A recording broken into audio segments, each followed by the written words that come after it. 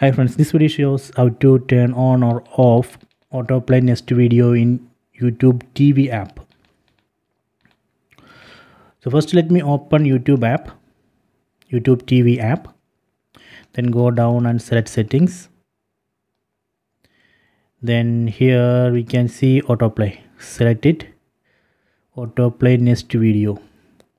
So when autoplay is on, a suggested video will automatically play next. Okay, so you can see right now it's on. So if you want to turn off, select off. So now it's off. So if you want to turn on, again select on button and press select button on the select or OK button on the remote. So this way we can turn on or off autoplay next video. So better turn off, so that way we can save some data. Okay, so please try this option.